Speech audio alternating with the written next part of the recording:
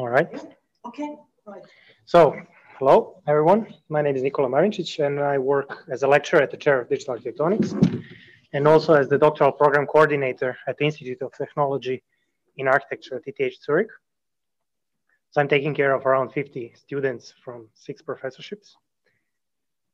What I'm interested in is the relation between architecture and information technology, and my focus is on the challenges that AI poses to our field.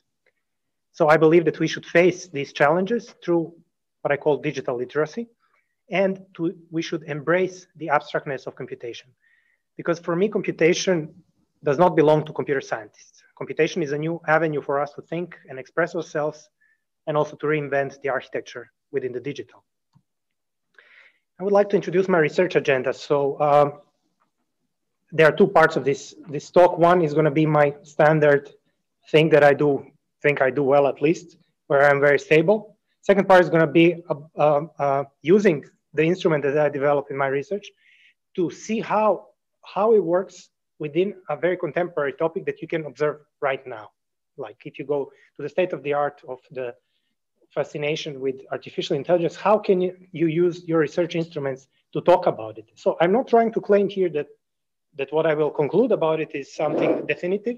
I just want to explore it and to open it for discussion so that we can, because I think that what I offer with my first perspective is maybe a more broader view to explore the now, which looks always like so immediate that it's very difficult to talk about it. So initially I got interested to architecture through the lens of design, but my interest evolved as I started doing research. And what I found more and more compelling is that architects' work, whether it is building a theory or a building, always involves integration of a wide variety of aspects that are actually outside of our area of expertise.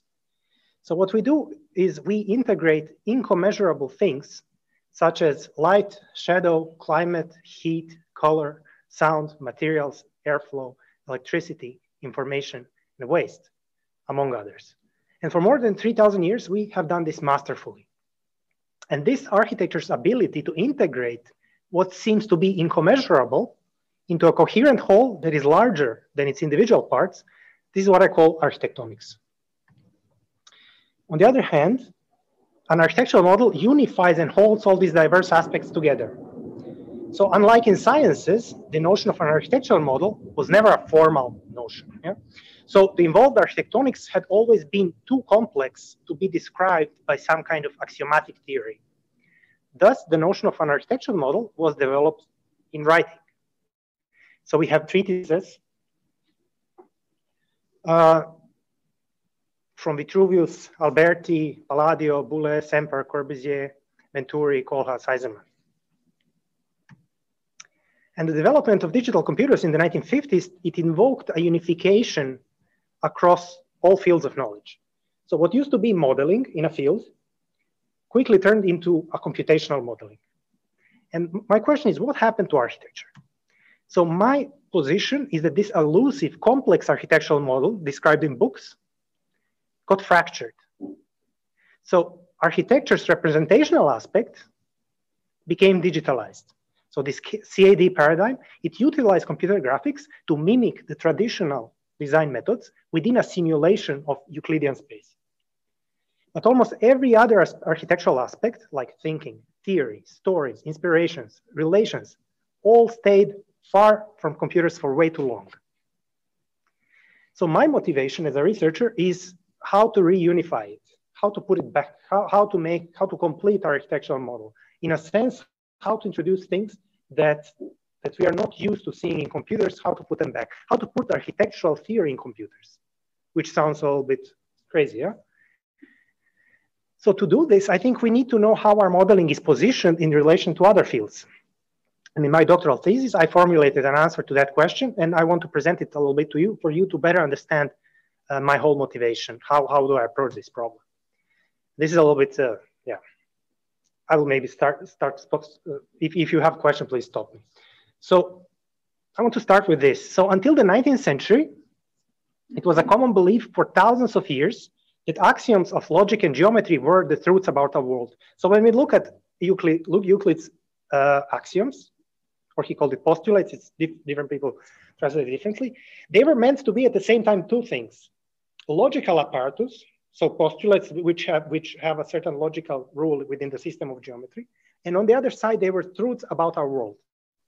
So this was considered to be the same thing at the time. So everyone was very excited that we had this ancient science, which was kind of putting together reality and model, yeah, logic and reality together. Yeah. And in the 19th century, every science wished to be grounded with something as stable as these two things, as geometry or logic. And then something astonishing happened. So in 1829, Lobachevsky developed a geometry by appropriating the first four axioms of Euclid and changing the fifth postulate, which was a little bit tricky at the time because no one could actually see whether if this holds true or not. Well, Lobachevsky turned it from a true statement into a false statement, just switched the truthfulness of that last statement. And he created something called a hyperbolic geometry. And this geometry, it describes a world that cannot be observed empirically. Yet from the logical standpoint, his construction was just as valid as Euclid's, completely as perfect as Euclid's, only with one small change. And this idea that axioms are empirical truths about our world started falling apart. And as you know, that this is a crisis of mathematics in the 19th century, a big crisis. And some mathematicians like Russell said, we do not know what mathematics is and what it is about, like completely losing the sense of what mathematics is.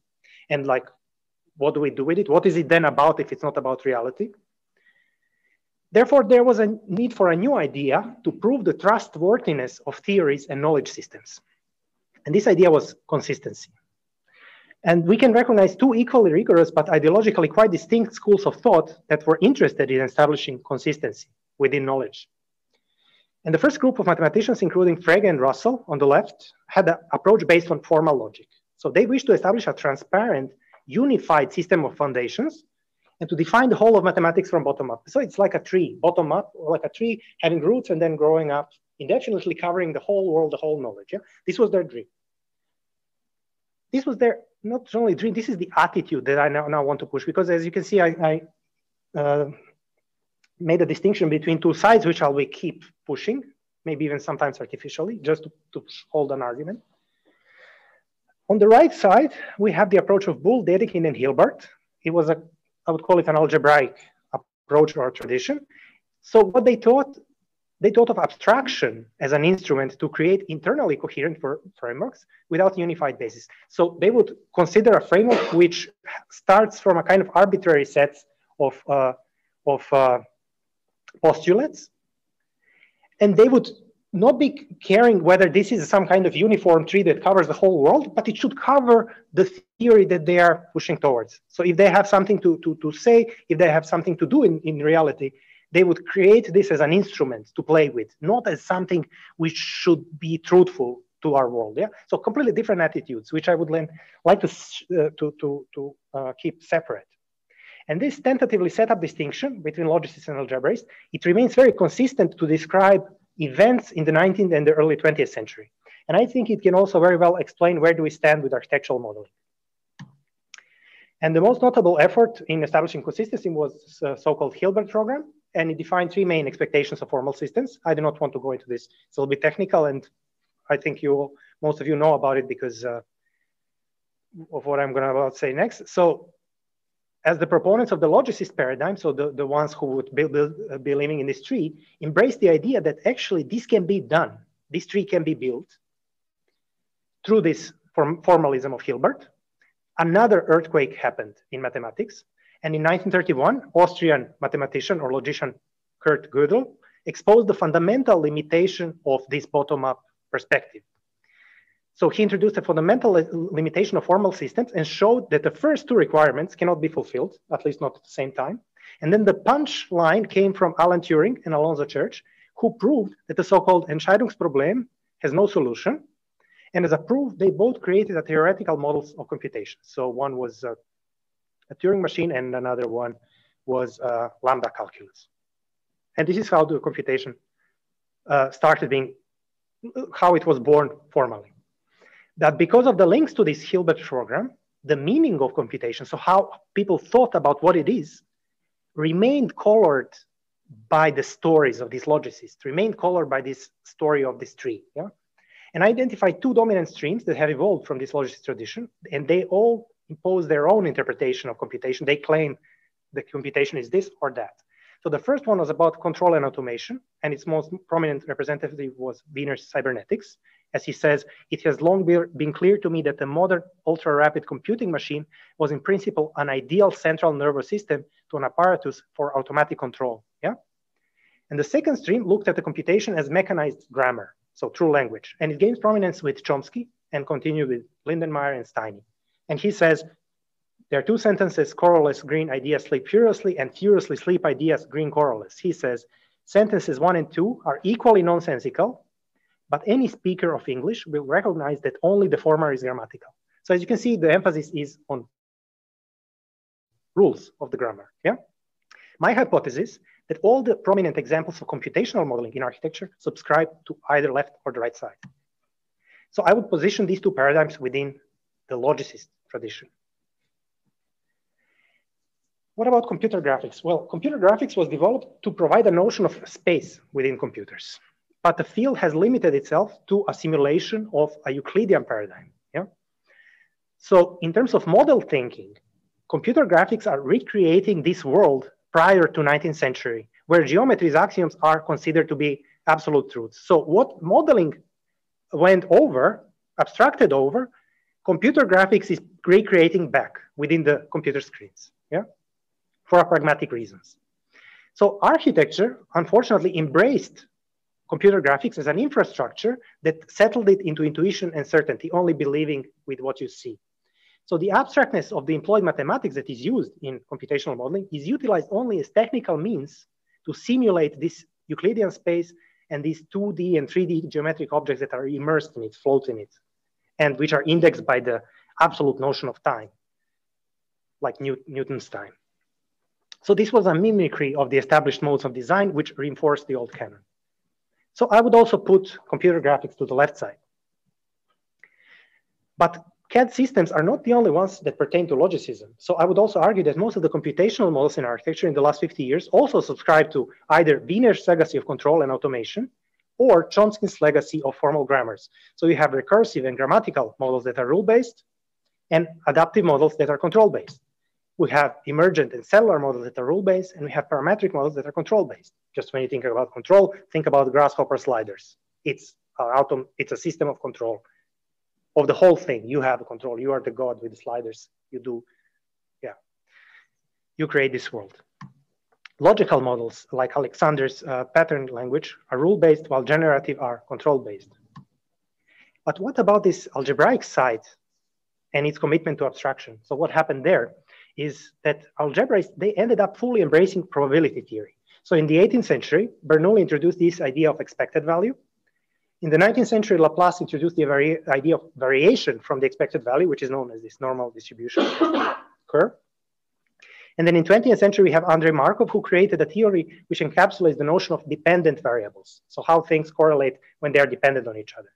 So this Markov model is especially interesting for us because in 1906, it was considered completely useless by skeptical realists, like a nice game, but nothing significant. And then 100 years later, Google turned it into a computational model, which became the basis of its search engine. So Google search engine started as a Markov chain and completely changed how we think about information, how we search for it. Needless to say, the way how quantum theory models phenomena also relies entirely on probability theory. So as the famous American physicist Richard Feynman would say, to calculate the probabilities of an event is actually the only thing that the nature permits us to do. Yeah? Nature permits us to calculate only probabilities, yet science had not yet collapsed. However, there was another shift towards abstraction that was needed to make quantum physics and relativity theory possible. So this was a radical rethinking of the overall conception of space. Yeah? And in 1854, Riemann's theory, on the right, separated the notions of what we today know as topological and the metric structure of space through the concept called the manifoldness or manifold.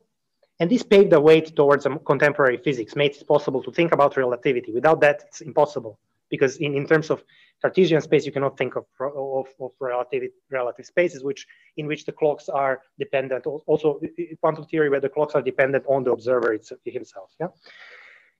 Unfortunately for architecture, our architectural reference only uses this thing on the right to reinforce its commitment to Descartes and Euclid. So on the left, we have the Euclidean and Cartesian paradigm, and on the right, we have the Riemannian legacy, which then goes into many things like global and local distinctions, Riemannian surface and covering spaces, which I don't have time to talk about. So finally, we come to artificial intelligence and machine learning. And yeah, AI models, they're of algebraic nature. They do not rely on any intuitive notion of space. They are not confined by the number of spatial dimensions. They do not aim to mimic objective reality, although they could easily encapsulate it. It is a calculus and linear algebra-based infrastructure which is devised to support an interplay of probabilities which are directed towards a particular question, dissolving the notions such as reasoning and truth. So with a data set large enough for every single question, machine learning provides a more or less probable answer, and everything can be objectified. So this is my stance on the artificial intelligence. For that reason, I would put it on the right. So my hypothesis is that the architectural modeling remained within the logicist paradigm by remaining truthful to our intuitions that are embedded in a simulation of a three-dimensional world. So we are simulating the thing that our science abstracted over in the late 19th century. Yeah. And this hinders our ability to understand and embrace the generality and abstractness of AI, which is just not about that at all, as I told you before. So what I would like to speak about today is what happens if we collapse this distinction between these two sides. So I want to challenge, why is it important to keep this distinction? What are the dangers of forgetting or never learning the nature of AI-driven modeling? So what happens when we use it to simulate objective reality? So to use AI to simulate the pre-19th century world and to reinforce our familiarity with it. So what happens if we use AI in a way in which we started using computer graphics in the last century? Yeah? To a world which is truthful to our empirical understanding of things and their foundations. So this is where the story of Narcissus might be a good metaphor. So Narcissus, as you know, he was distinguished by his beauty. And he ended up, at least according to one story, ended up falling so much in love with his own image in the reflection that in an attempt to get even closer to his own image, he drowned in the river. So in my opinion, the lack of understanding this abstract and alienating nature of AI also has a potential of redoing this story, retelling the story to us. So we are the beautiful Narcissus, and the AI is the river. So if we look at the AI with our eyes or ears, rather than with our minds, an image or a sound will seductively answer back to us. It will appear to us, back to us. And we may fall in love with this reflection. This is what my problem is with AI. So this is the GANs that we have. GANs are recreating us back to us. I will later explain why and how. But we are seduced that on our screen, we see people who look exactly like us, who sound like us, producing texts that look like our texts, producing geometries that look like something we have models. And we are seduced, we are in love. But what we are in love with is this image of ourselves that comes back to these models. And I think this is what happens when we collapse things. And I think this is also the danger. Yeah, I think this is the danger of drowning. This is how we drown. If we really believe that AI is projecting back to us ourselves, then we will trust it to make decisions for us, important decisions. So we might trust the AI to tell us who should go to jail and who shouldn't get a loan. And AI will be 95% sure, and maybe even correct sometimes, who is a criminal. But should we take the responsibility for this decision? So, and then we hear loudly that the problem with all of this is that our data and our models are biased. And we hear the loud experts that say, you should remove this bias. What is this story? This story is exactly the same story that happened in the 19th century with logicists and algebraists. Logicists use this formalization and symbolization to get rid of the biases of their own time, which were called paradoxes. They were at any cost trying to remove the paradoxes, to clean them away. They saw themselves as kind of righteous purgers of inconsistencies because they wanted to build this beautiful tree that is always correct. The same thing happens with bias guys today who are saying about ethics of AI. They want to purge the biases from their models, purge the biases from the data, make it clean so that we could have fair AI. Do you understand that this is the same story happening all over again? So logicists have failed officially on this endeavor. And I think we should learn something from this failure that happened back then and do not try to search for a fair AI. Because when you have a problem of bias in your data or in your model, this is not a problem of the models nor of data. This is the problem of you thinking that this model should be used at all. Yeah. So if a model is predicting that more Black people should go to jail, it's not a problem of the data. It's not a problem of the model. It's the problem of you, who is putting this model to use. Yeah. So this is my stance, which everyone is very, very disgusted with, which is also a problem for me. So how then to think about this relation of AI and creativity? So this is the part when I'm just using this, what I build upon, to talk about contemporary things that we see every day, and I'm not sure about it, but I will just use what I know to navigate through it. And of course, I'm open for discussion. I'm curious to see what you have to say as well. So my position is, so far, is that as long as we are able to keep this distinction between us and this mirror that is looking at us, we should be fine, yeah? But I think this is a super challenging thing to do today, to make this, to keep this distinction between yourself and the person looking at you seductively in the mirror, yeah? So I will now explore some phenomena that we can observe around this topic of AI and creativity and what is exciting about it in our culture. So I consulted Twitter.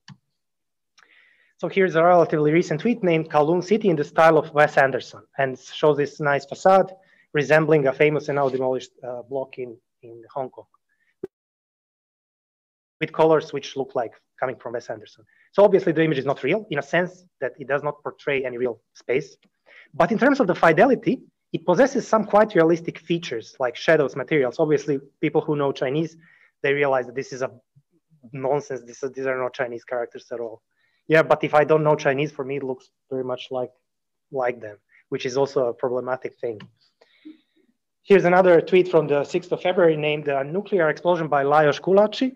And Gulaci was a 20th century Hungarian painter. As you might imagine, he did not paint this image because he died in 1932, before the Second World War. And another one is named Hyper-Detailed Sacred Geometry Render of a Pastel Wave on a Glyphic Mecha Angel Sculpture Detailed Architectural Render 1970s Polaroid, inspired by Wes Anderson's Clip-Guided Diffusion. So Clip-Guided Diffusion, this is an AI-based, data-driven generative model that produces these kind of images. And it's an instrument behind this growing art form that started off just over 6 months ago. So very, very, very fresh. So we do not know where this is going, but I must say it looks much better than what AI art looked like 3 years ago with this Google Deep Dream and style transfer. So this somehow can look somehow original and fresh. But again, I'm not falling for it. Yeah, I'm not collapsing. I'm still trying to keep me separate from comes from the mirror. So the images that are produced by this clip technique, they are pretty detailed. They have an exciting color palette and they look disturbingly realistic. They can be also of a high resolution. And the interesting thing is that the text which describes them, because text is not just a caption that describes the image, text is actually what generates the image. So you provide the AI model with this text, and as an output of the text, as an input, you get this super detailed image. Of course, it doesn't work all the time. You need to try many times. Depends also which words you use and in which combination, and then this affects what comes out. And obviously, some people have seen that, and they are now practicing a lot, trying to see how to put the words in which order and to end detailed as hell at the end, and they get certain things, and then yeah, it's play. Like we humans, we are now playing. We are now just flirting with the reflection. We are not convinced yet. And some of the images also look very much like architectural renderings. And what is interesting a little bit is how at the same time they look familiar and also quite alien to us. So one might even think that this kind of reminds us of painters like Francis Bacon, whose characters also live on this kind of boundary between figuratively being estranged and in this mysterious way. I'm not quite sure. And in the right context, also this relation between the text and the image can also be quite funny. And this is the image generated by the prompt. My kids drew a picture of Princess Zelda with crayons. It looks pretty bad, to be honest. So I find there is a place there for humor, which is much better. So since the last year, I observed that this so-called AI generative art is not only to be seen on Twitter. You can find it also is in public and self-hosted web galleries. And as you know, it's associated with so-called non-fungible tokens or NFTs, which is a technology that allows them to be traded in cryptocurrency markets. But we will get there later. So this is a webpage owned by Catherine Carlson. She's an AI researcher, an artist known as Rivers Have Wings. So she's, I would say, quite successful in this. She uses the existing model to create the images, but she also kind of creates the models herself, custom models, which are peculiar to her own style. Also, there's another random artist. As you can see, like, it doesn't even matter anymore. The consistency of the images is more important than the artist is completely random. Yeah. Also, this technology has started to be used also in 3D. So another AI researcher is developed this clip matrix model who is making this kind of creatures morphing from one texture to another and stuff like that.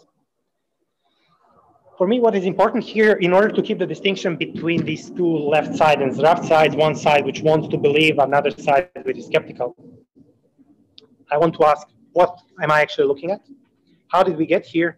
How does this challenge us, perhaps architects? And where do we go from here? So, what am I looking at? First, as a thought experiment, the question, is this thing an image? And if yes, in what sense it is an image? Because for thousands of years, an image meant something continuous in nature, something you could zoom up forever, and on each level, you will find new things to explore. Well, a digital image does not have that property. It's discrete. There's a hard limit imposed on it, which involves a suspension of disbelief.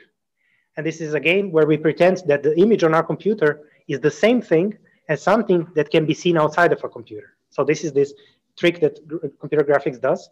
And what helps this trick is resolution. So the greater the resolution, the easier for us is to buy into this trick. So every digital image is nothing but a long list of values projected on a grid. Modern computer screen is a grid of tiny LED lights. An image printed on a printer is a grid of discrete marks, which means that living in a digital world means living in a discrete world where a numerical value is what is called an irreducible invariant, which eventually maps to streams of voltage and no voltage. So we have here a 28 by 28 pixels image, which has 784 pixels. And we can obviously show what the values are within these pixels. So each pixel is defined only by a single value here, representing its brightness. And the brightness levels are encoded within a range from 0 to 255. And I visualize the values 0 as white and 255 as black, and the gray values are in between. So the screen, given this code, knows how to interpret it based on these numbers. But of course, we can interpret this completely differently. 0 could be no brightness and 255 could be maximum brightness. So it's a matter of a convention. So why am I even saying this? It's a little bit trivial. So the notion of interpretation in the digital world is in any way not natural. Digital always involves arbitrary conventions like this one. So what kind of interpretation does machine learning introduce to this picture? Well, in machine learning, to encode this image, we need to encode it in a so-called vector, matrix, or a tensor, depending on the model. So in the simplest case, we would do it similarly, how the image is stored in computer's memory. So we would just flatten it into a very long list, going from top to bottom and left to right, or in some other order if you wish, doesn't matter, as long as you just keep doing it always the same way. So, however, what is peculiar about machine learning, in comparison to how this is done in a computer memory, is how do we interpret these pixels? We interpret them in principle, on a meta level, we interpret them as dimensions. So each pixel of a digital image can be treated as a unique dimension of the image space. So when I say image space, I mean this grid of variables where each value can have any value between 0 and 255. So the grid of numerical values is a general approximator of any image. Yeah? And the approximation quality, of course, depends on the resolution of the grid. In this case, the grid has 784 dimensions, and the digit 5 is just a single point in 784 dimensional space. Now let's say that we have a typical big data scenario where we do not work with one image, but with 1 million images. This means that we have a distribution of different pixel values across all 784 dimensions. All of them vary, yeah, freely between 0 and 255. Or we have much more if you have a larger image, yeah? So these 1 million images, imagine now we have 1 million images, they have a particular shape in this high dimensional space. So what does this mean? So on the top left, you can see a 2D rendering of a normal distribution of ordinary numbers. So what the graph tells us is the data set, in this data set, there are more values around 0 and less values as we go away from the 0. Yeah, exponentially less as we go away. And this distribution is known as a normal distribution. So on the bottom, you see a similar shape, which characterizes the data where a single data point now on the bottom contains two values. One is X and one is Y. Yeah. So we call such data points two-dimensional vectors. So to show their distribution, 2D distribution, we need to render it in a 3D space. So since 1 million images that we have, they have as many dimensions as we have pixels, in our case, 784. So you can also imagine that they too will have some kind of shape in this 784 dimensional space or any dimensional space, yeah? Problem is we cannot visualize that shape at all, yeah? We can visualize the shapes up to 3 dimensions, and then we cannot visualize them anymore. But we still must understand that this shape does exist. It doesn't mean that we do not have to see it for us to know that it exists, yeah? So the most important thing to learn in this lecture, I think, at least for me, would be that the images that we humans consider to be meaningful or to make sense, they form a very particular spatial distribution in the space of all possible images. The space of all possible images of a certain resolution is incredibly huge space. So what we humans perceive as familiar, meaningful, sensible, this takes just a tiny, tiny, tiny amount of this enormous, enormous space. This space itself is larger than the amount of atoms in our galaxy. If you don't believe me, you can try generating images by choosing random pixel values and see how often do you get a meaningful image. So just try randomizing each pixel, 0 to 255, and see how often do you get something meaningful. Never, basically, never. You just get noise. So what I want to say here is there is a unique geometric shape in high dimensional spaces which corresponds well to our image perception. And the overwhelming majority of images sampled from the whole space is simply noise. Yeah? So there's just a tiny part which makes sense for us.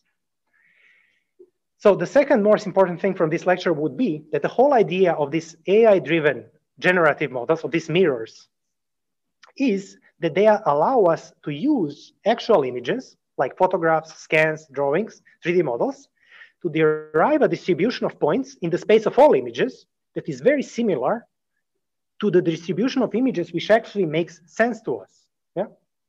So it is kind of, this is exactly the mirror. It is able to find from this incredibly huge space a tiny portion which looks the same as our own projection to the digital space. Yeah? So it's just a mirroring it back. It found it. Yeah? So how are these models able to do this?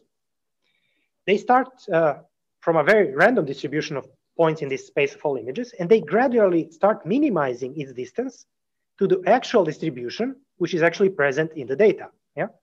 And obviously this requires a model like a neural network, which is just a very large, continuous, non-linear differentiable function with millions of parameters. And it also involves many computational tricks, but you as architects, obviously you should not care about these tricks. I explain also why later. I think one of the most critical concepts that we should care about is actually distilled on this slide, which is the method of minimizing an arbitrary function, because that's all a neural network is. So we have a function graphed as a green line, x's are inputs and y's are outputs. So we want to know in which direction to move x, which is indicated as x old, such that its new position, which is x new, will have a lower output than X old. So we want the Y to become less, and we are asking where to move X old to which new location to achieve this. Yeah. So the only thing that you need to know to do this, therefore the only thing that you need for a neural network, basically, is a very simple thing, a mathematical concept of a derivative. You need to compute the derivative of this function and subtract it from the X old multiplied by a small number so that you could gradually move towards a lower point, so that you could gradually make these two distributions closer to each other. So this random thing will start approaching the distribution which exists in your data. Yeah. And every neural network learns its parameters based on this principle. This is how the mirror becomes from a noisy mirror, it starts putting back meaningful things to us. Yeah. And then when you see this image, you should know that this image is engineered to appeal to you. So it is lying to you. It is seducing you. It is engineered for you to like it. And it's hard for you to say no to it.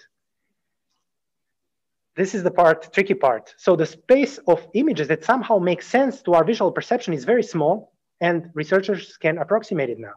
So we have it. We can now sample relatively meaningful images.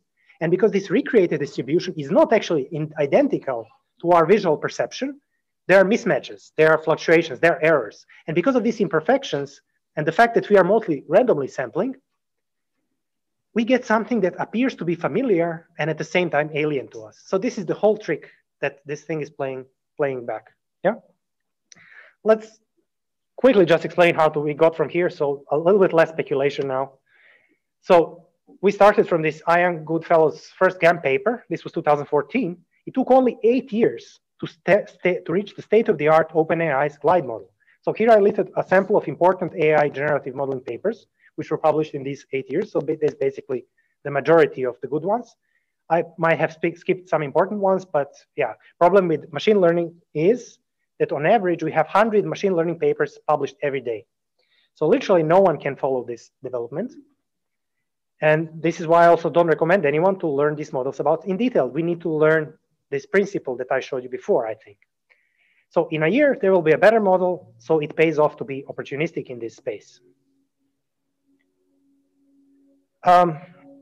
If you want, maybe it's not even important to know, but maybe I can show you how this actually works with these images that are created from the text prompts. I can maybe I can spend 3 minutes to explain how this works. So many of you have showed, I heard using GANs. And let's just quickly say how GANs differ from these diffusion models. So GAN, as you know, it's a neural network with a bunch of layers.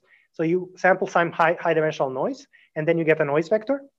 And you put the noise vector through a network, and then the network learns to generate nice pictures through what is called adversarial learning. Yeah. So two models which are fighting.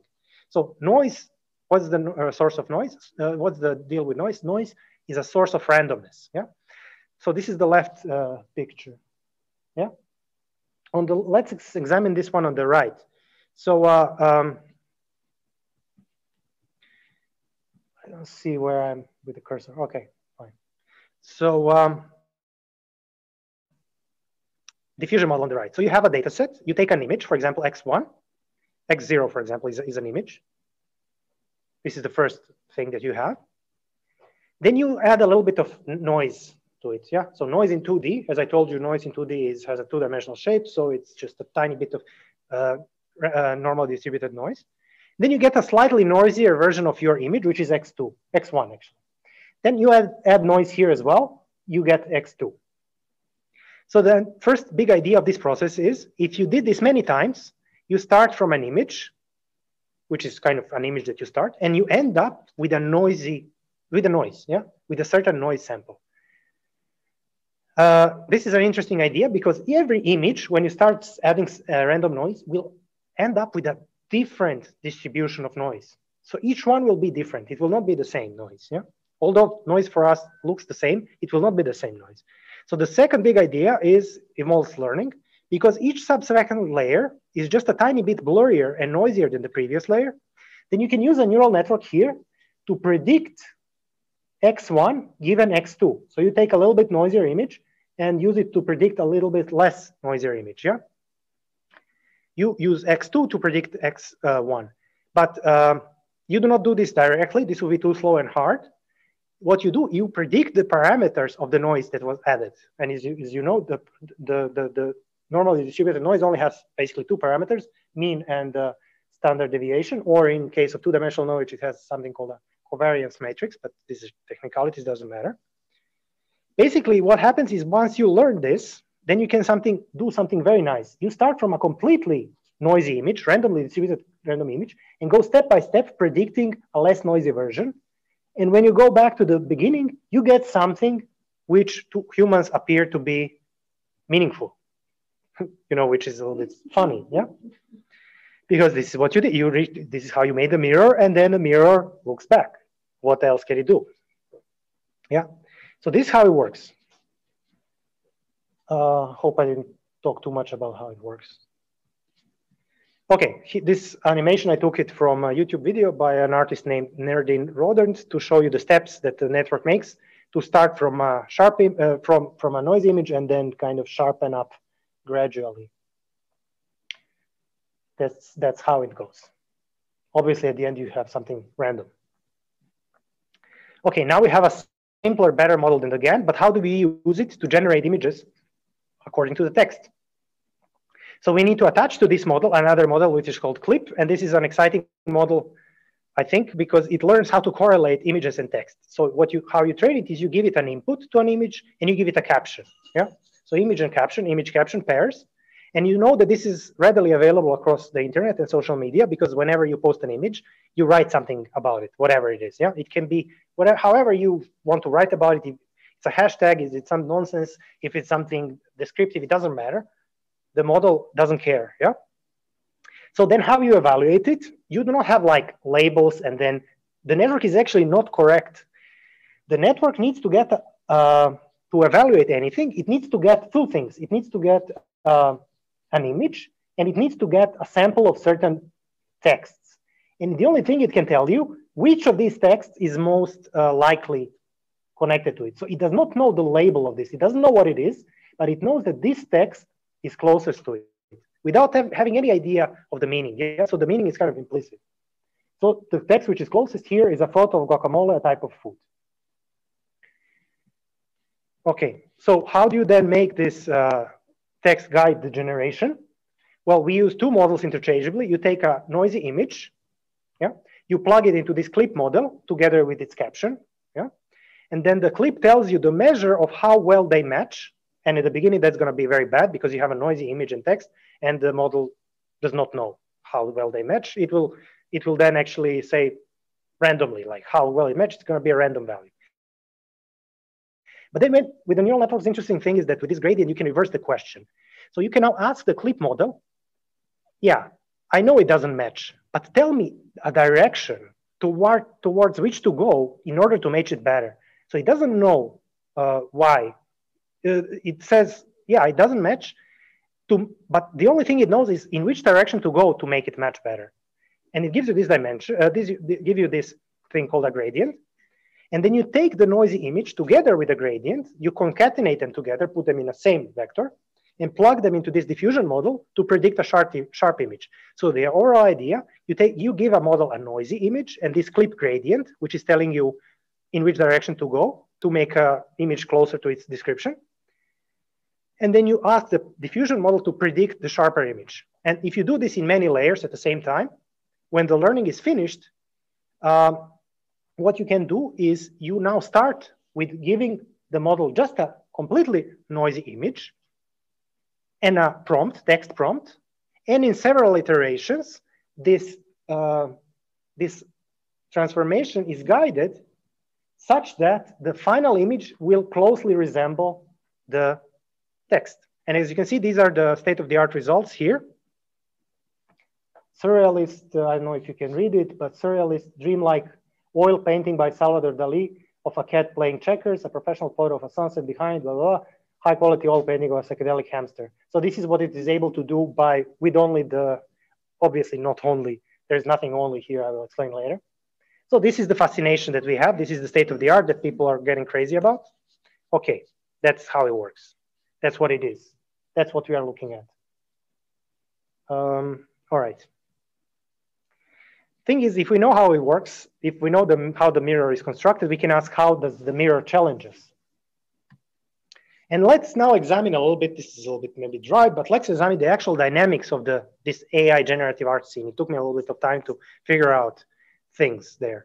So on one side, you have these well-paid competitive AI researchers. They create the models. They work for companies with unlimited resources like Google, Facebook, NVIDIA, OpenAI. And these companies are the ones that can afford to collect, and if even needed, they can label an enormous amount of data.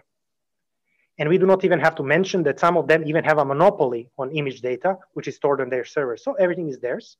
They also have unbelievable computing infrastructure to do these experiments very efficiently. And if you are an AI literate architect with an ordinary computer, or even extraordinary one, you cannot do absolutely none of this. It's out of your reach. We are out of this game, yeah? So what we can do instead? So the authors, usually they give us trained model and they give us the code to explore, to produce the images, yeah? And then what AI artists do, they provide a textual input. Perhaps they start with a certain blurry image to guide it. They believe it's gonna go somewhere. And the model is actually outputting the artwork, yeah? They publish it and they hopefully then sell it for cryptocurrencies as NFTs. So the role of an AI artist is to literally sift through this vast data space and try to find something attractive. And if they're successful, they get paid by other people for their findings. And their art is simply about curating their exploration through the existing models. So it's a very bizarre economy taking shape. The source of value then is on one side in these huge companies which create these models. On the other side, the source of value is having good taste, knowing how to curate things, having proper marketing, having a persona which wraps it all up. And this is how it goes with generative art. For architects, I would say right now, this setup is too simple. Architecture is not obviously only about images, and it's about orchestrating things which are of different spatial and temporal natures. And the crucial problem with all this automatic generation is that the model has the final say in the process. So what we are missing, among other things, there are infinitely things that we're missing, but we're missing policy, we're missing politics. Intentionality and directionality, they're completely limited. So the whole universe is created by those who made the model and selected the data. Yeah.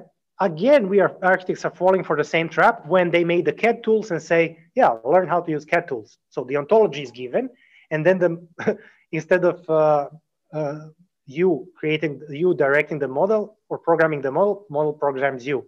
AutoCAD programs you to work in an AutoCAD manner, and you become an AutoCAD follower. And then you will see design through an AutoCAD. This is how you see design will your idea of how you design, how you work will be affected by this ontology of the tool that is given to you. Again, we are there with this mirror. This mirror completely brings us back there, in my opinion. So the whole universe is created by those who make the model and selected the data. And what you will find there is entirely determined by the data. You only are given the means to explore. So these models give us maps that are huge, but inherently closed. They do not contain any future architecture. And the sheer size provides us with an illusion of openness. The question is, who compiled the dataset? What's in it? What is not? And who decides? It would be great if we could decide as an individual architects and take full responsibility for our decisions. But unfortunately, we do not have the means. We are just the explorers again. And my concerns here are not only about the biases or safety. I'm not complaining that someone will use StyleGAN of GPT model to create fake images and fake news. That's not what I'm saying. This is, of course, also a bad thing, but yeah. I'm just pointing out to something a little bit less flashy, but a little bit depressing for architects. I think these models offer big tech companies a basis for an excellent business model. So they do not have to study architecture for years to work internships, care about the field, talk about architecture, write about it, discuss with your friends, create public discourse. Yet they will be maybe able to provide outputs which on terms of fidelity are on par what an architect can do. And it's also much easier for them to do this because they already have the infrastructure and resources to produce data for this purpose. So the mirror just needs to mirror back to you. This is what they're counting on. And if one day they succeed to do this, and I think they can succeed if we do not think about it at all, then I'm hoping that this will not happen, but it might happen that they could find the target in the market with some generic automated architecture. And that if we are not able to compete with this, might be in a problem, because no architect can sell projects for a price that is computed by a machine learning algorithm automatically by using our likes and comments from social media to guide what we might like or not. Obviously, this might not be ending up be a problem, but I'm concerned about it nevertheless. And the last question is up for discussion. My goal is also not to tell you what to do, but to inspire you to think about this topic. My general attitude is that we should use AI to make architecture more compelling, interesting, and exciting, but not to use it as a final destination, not to use it as a creative, as something whose output is a creation. Yeah. So we should not, if we use it for architecture, we should not use it to make architecture more efficient, more optimized, more functional, more common sense. Optimization is something that machines do much better than us. And AI is also pretty good with common sense. And as Luger Horstad would say, our job as architects is about jointing, contracting, attracting, lighting, texturing, animating, communicating, storytelling, branding. So one thing which kind of gives me hope, perhaps naively, is that AI models also fail a lot, which is not always showcased in these presentations. So even the most advanced glide model simply cannot make cars' wheels triangular. Yeah? Even the prompt is a car with triangular wheels, it simply cannot do that because it's something that does not exist in our images, because it is useless. Doesn't make sense. Yeah? A triangular wheel would be something that we would consider an outlier. Yeah, and we would be asking the model to predict an outlier. And this is completely insane because AI models are not used to predict the outlier. When we use machine learning, we get rid of outliers, we predict the mean. Yeah. So there is a discrepancy between architecture and AI. Because architecture for me is all about outliers. There are unique points that we always come back to. There are things that do not communicate with the rest of the world. They are alone. We do not know how to relate them to anything. That's why they're masterpieces. I think there's a very nice text by Gertrude, what are masterpieces and why there are so few of them. This is very beautiful to understand this point. And what is valuable, what is novel is also intrinsically rare and does not exist in data, which is why we cannot predict it. If you want to know more, maybe check out my video on AI and mastership. I made a technical account of why AI and architecture are orthogonal to each other. And I try to prove it mathematically, which is a little bit weird, but maybe interesting. In this regard, I even find that these non-traditional, non-AI generative models, they have even an advantage and significant role to play because they can produce things that we have never thought before or never even considered. This image shows the work of my ex-colleague, Michael Kanzmeier. He uses subdivision modeling, which is kind of a very simple technique as a means of producing spaces that we cannot draw or model by hand. But sometimes it just works. Sometimes this is for me showing you what architecture is about, because sometimes even that crazy algorithm, sometimes is the perfect thing to be there. Yeah. And this is paradoxical. So this is a grotto set designed for Mozart's opera at the Magic Flute. And the most prominent opponents of pre-AI generative modeling, they were always complaining about that the design space was too large and too full of nonsense. For me, this unknown space that we create ourselves is even more likely where the mastership will come from than from AI. Yeah, when AI dump seems to work, this is maybe an example, maybe I will skip it.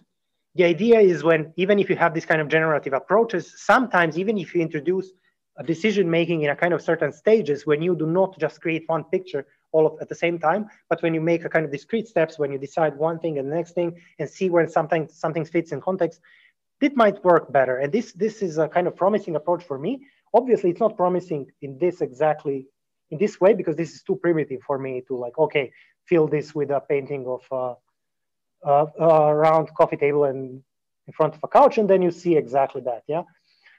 This is a little bit too simple, but this idea, maybe not so bad, I think. This kind of searching for an answer is maybe more interesting than just going to full automation. Finally, what is my idea? How do I approach, even if I need to research something? How do I know where to go even? My position is there's a great promise in embracing abstraction. This same abstraction which made AI possible, but this I think requires a new literacy. And this table, this is one of, for me, the most significant theoretical outcomes of my PhD, because it serves me like a research compass. So I always try to be exploring the notions on the right side of the table, which pertain to the quantum information world, because I believe the ones on the left side pertaining to modernity might be behind us. So in principle, when I'm thinking about things, I have a couple of these kind of, I call them compasses, like the one that you saw before when I made a distinction between left and right and trying to push them separate and saying that this thing is actually a mirror. If you know, by breaking the distinction, you are mirroring.